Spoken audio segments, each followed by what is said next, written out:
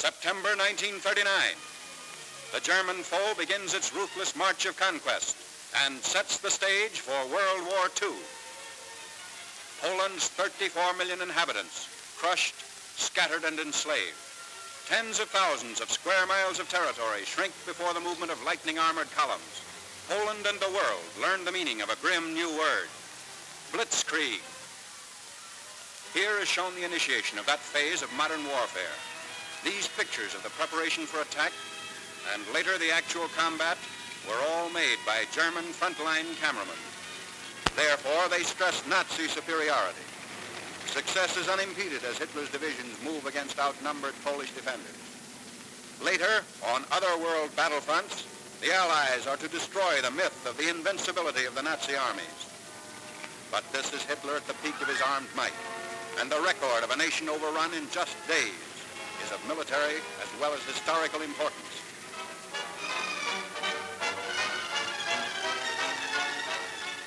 The spark is set off in the free city of Danzig. Nazi secret agents had long plotted the revolt against law and order. Germany called it liberation.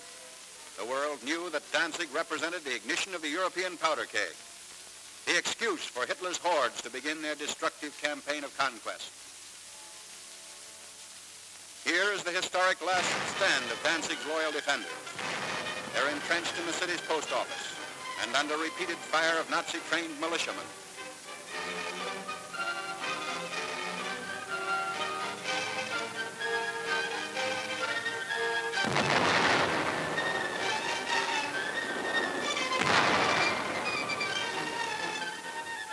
Taking cover behind an advancing tank, the attackers move in. Gasoline is sprayed on the building, and its doom is sealed.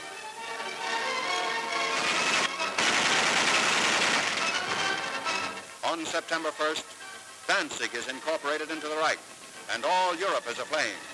World War II is a reality. Nazi regulars move up. The Germans brazenly call it counterattack with pursuit. The civilized world knows it as the unleashing of unheard-of military might. With little to stand in their way, the Nazi divisions roar across the Polish countryside and reveal for the first time the machines and weapons that are to terrorize a freedom-loving people. Military observers see the Nazi lightning warfare as setting the style for modern battle.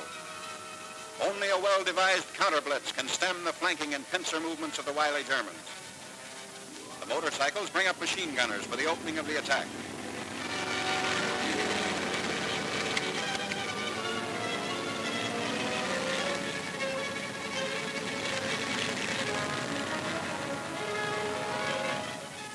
Camouflage is used to best advantage.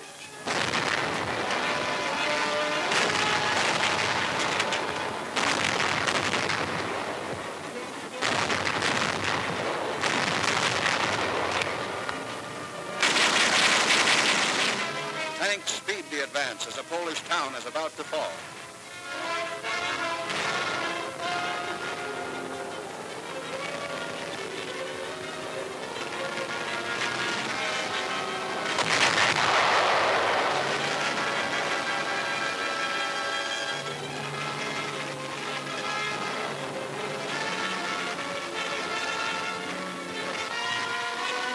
Before the day is out, the Nazis have occupied the town, which is still burning and in complete ruins.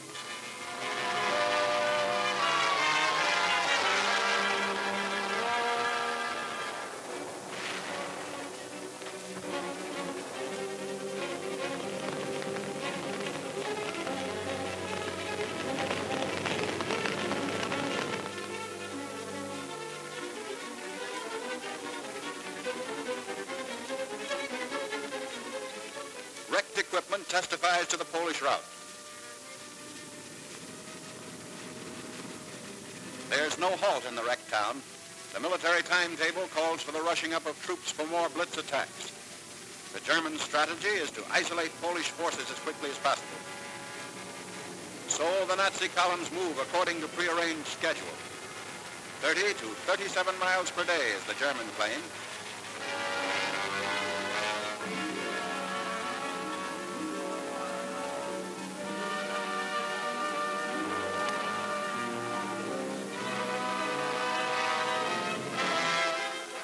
A strategic bridge across the Vistula River has been blown up by retreating Polish soldiers. But in their haste, they were unable to ensure its complete destruction. The enemy will be delayed, but temporary repair is not impossible for skilled mechanics to accomplish in fast time.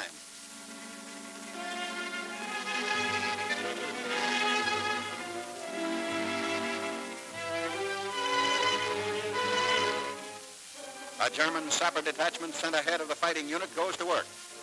These men are trained to construct emergency roads as well as bridges.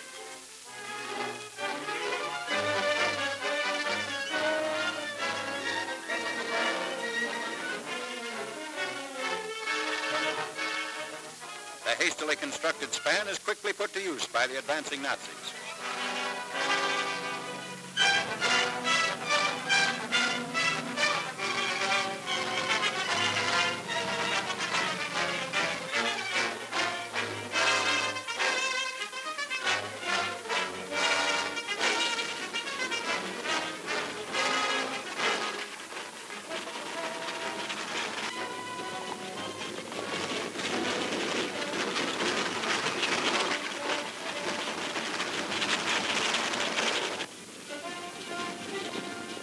Many units don't even wait for the repairs.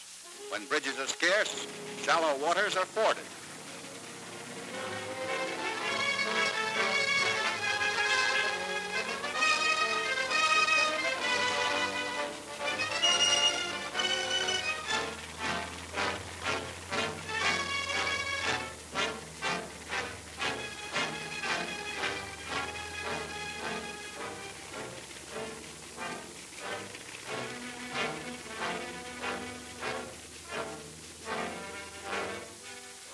Blitz-minded German generals even defy fatigue.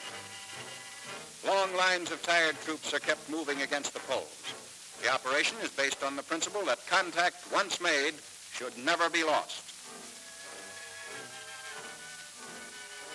Naps are snatched on the move.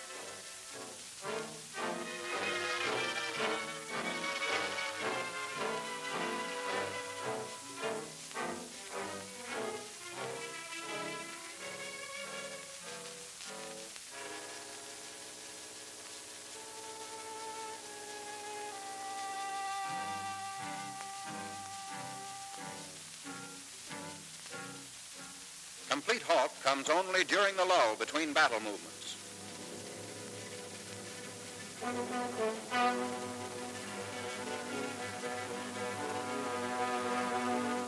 At all times, weapons are kept clean and ready for instant use.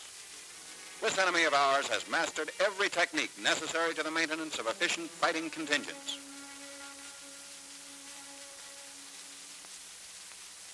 The Polish harbor of Gdynia.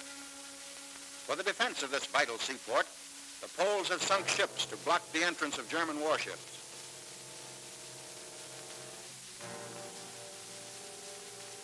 The Nazis direct their fire across the harbor. Military and naval forces are cooperating to bring about complete destruction of Polish defense installations.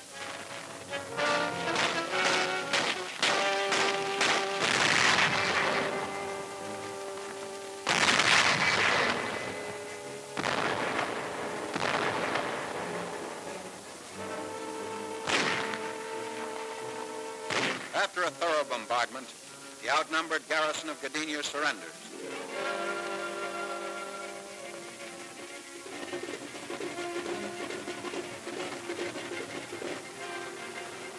The Nazi air arm plays a major role in the wanton destruction of Polish territory. The method is now a familiar one. First reconnaissance planes go aloft to secure valuable photographic data. The aerial pictures will show the movement and position of Polish troops, and also the undefended sectors that will supply easy targets for Nazi bombs.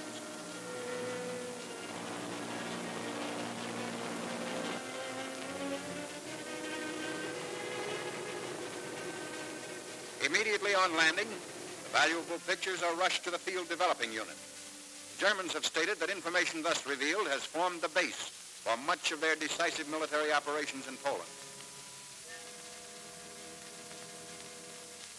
This photograph reveals a truck convoy, closely bunched at a crossroad.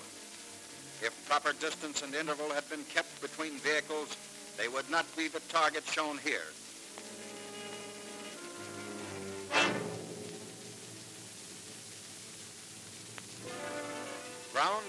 Force raids are worked out with greater unity through the use of the aerial photographs.